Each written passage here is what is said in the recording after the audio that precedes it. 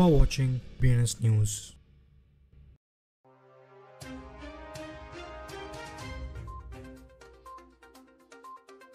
Today's headline: Russia urges returns to Wholesale's digital ruble model. More insight. Taiwanese crypto trading firm suspends operations following $26 million hack. OKX unveils mobile app upgrade with Yield Hunter. Mastercard taps Feedzai to fortify defense against crypto frauds.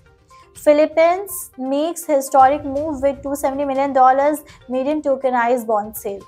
Controversy surrounding SocialFi platforms Friend.tech amid increasing transaction volumes. Santander's private bank introduces Bitcoin Ethereum trading for Swift clients. Spanish banking giant launches Bitcoin and Ethereum services for customers. DTC Pay inks partnership to launch crypto payment network. Over 80 million Shiba Inu bond as lead developer suggests AI pipe. Thorchain rises to third in decentralized exchange rankings, hits $1.8 billion weekly trade volume. From Silicon Valley to sand dunes, widens crypto firm side by expansion. Deputies in Russia have urged that the central bank to reconsider the introductions of a wholesale digital ruble models for interbank payments. The proposal was initially considered in a consultations report in October 2020.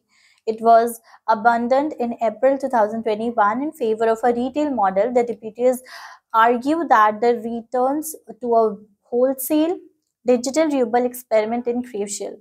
IP-based trading platforms Kronos Research has suffered a cybersecurity breach leading to a strategic $26 million loss in crypto assets.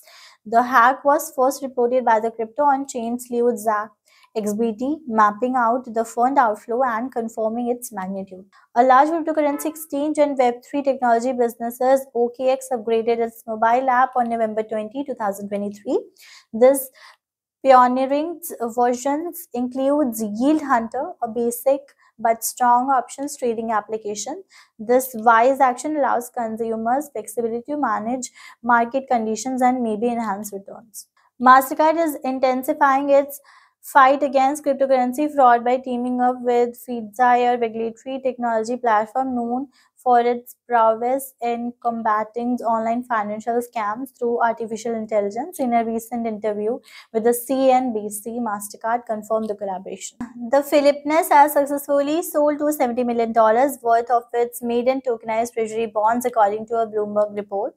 The tokenized bonds due in November 2024 with a 6.5% coupon rate garnered immense interest from investors. Additionally, the government of Philippines has been lauded for showing efforts to embrace digital technology in the bond market. SocialFi, a prominent player in the world of cryptocurrency, has recently drawn attention due to the surge in transaction volumes and activities on its platforms. The transactions volume surpassing $10 million has raised suspicions within the industry. Industry journalist Colin Wu has highlighted these concerns. Santander's Private Banking International is part of the Spanish financial services giant Banco Santander is offering high net worth clients in Switzerland trading and investing in the major cryptocurrency Bitcoins and Ether, according to an internal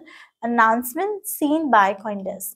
The subsidiary of the Spanish financial services giant Banco Santander. The subsidiary of the Spanish financial services giant Banco Santander has announced that it would launch Bitcoin and Ethereum services for its customers.